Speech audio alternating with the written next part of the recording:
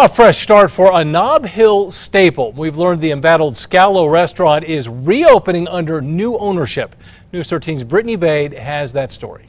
The settings on the tables. Oh yeah, I love Scalos. And menus at the host stand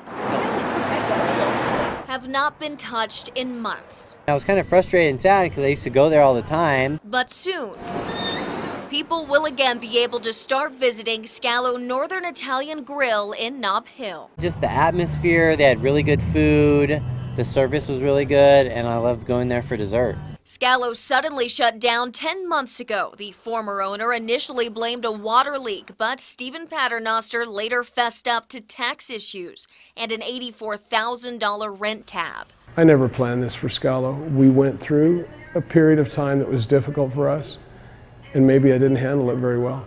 Despite Paternoster's claims that he and his wife would fix those problems and reopen the restaurant, we've learned new owners bought the space and are planning to reopen Scalo without making any major changes. I'm excited because I hope they keep the same menu and they have some of the same desserts because I really like dining there. The new owners say it is still very early in the process, but that they too miss Scalo and wanted to bring it back.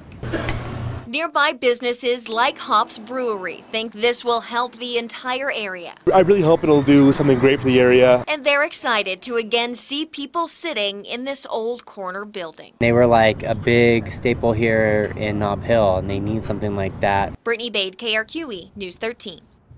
The new owners have not yet set a date to reopen.